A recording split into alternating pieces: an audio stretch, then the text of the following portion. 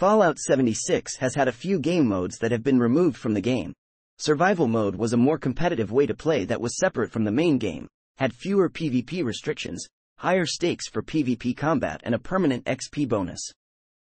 It was released in a beta form as part of the Wild Appalachia update with patch 7.5 on March 26, 2019. There was also a scoreboard system, as well as new weekly challenges that had legendary rewards. Survival mode went defunct on October 1, 2019. Its spiritual successor is the high-risk, public world setting. Nuclear Winter was a battle royale mode that debuted on June 10, 2019. It went defunct in late 2021. Vault raids were introduced alongside Nuclear Winter.